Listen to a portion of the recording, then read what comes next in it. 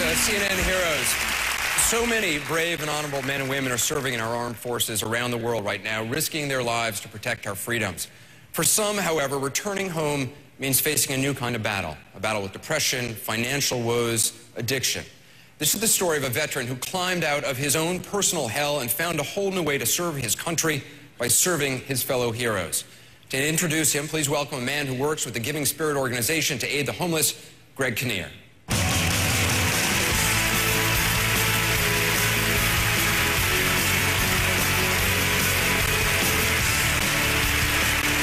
Thank you. It's an honor to be here. The first time I saw this gentleman, he was on television standing in a parking lot in Florida, and he was talking to a fellow veteran trying to just get him some help. And he said, "How can I turn my back on you and walk away and leave you right here? I can't do that.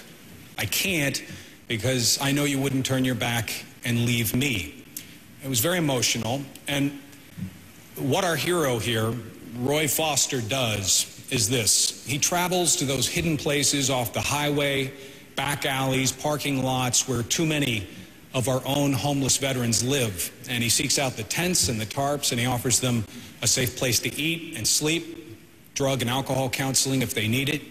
Since 2000, Roy has helped over 900 veterans at his stand-down house. Any veteran, Vietnam, Gulf War, Afghanistan, and Iraq, is offered the respect and compassion of Roy's code, which is no man left behind.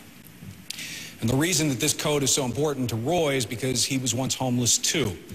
There are 131,000 homeless veterans in America today. They're struggling, and that's why we need people like Roy Foster. This is an extraordinary man who's picked himself up, turned his own life around, and built a house for heroes.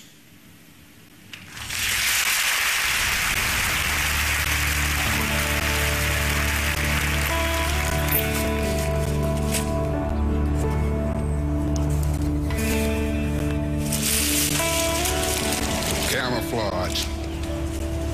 To see camouflage used as a covering for a place to dwell, veterans should never, ever end up in a position such as this. It shouldn't happen. All right, this is the beginning, man. It's a good day. Another veteran coming off the streets. So what's the branch? Air Force. So what was your MOS? I was I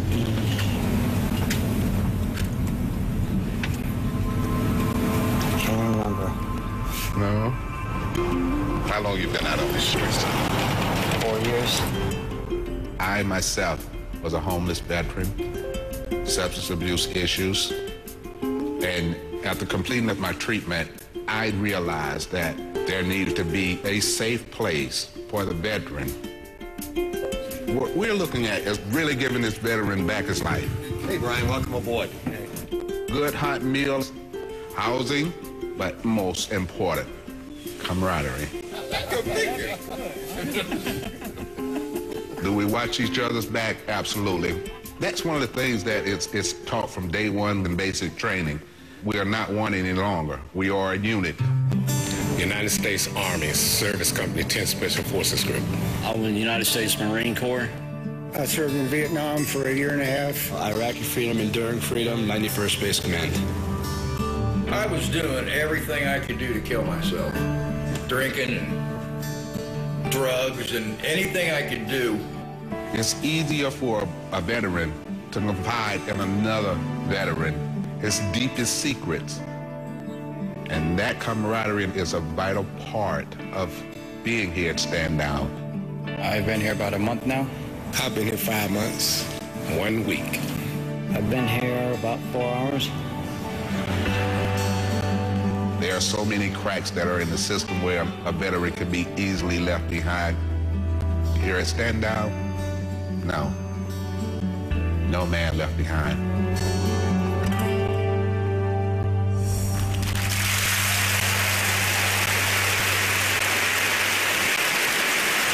Please stand up and honor CNN hero Roy Foster.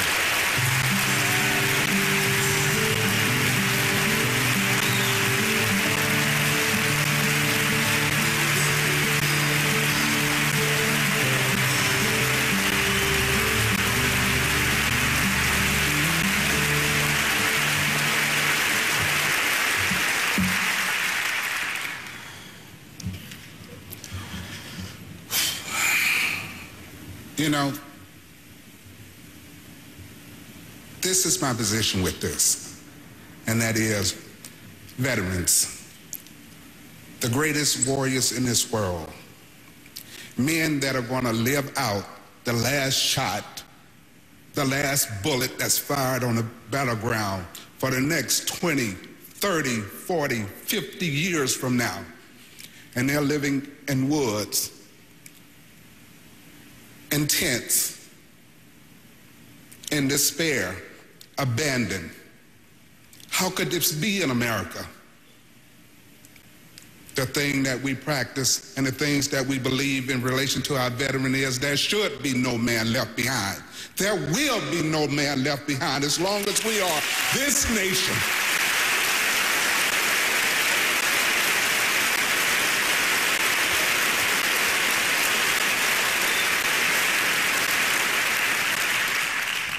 I'd like to thank my wife, my lovely daughter, for their support. And I also thank you all for being Americans. Thank you.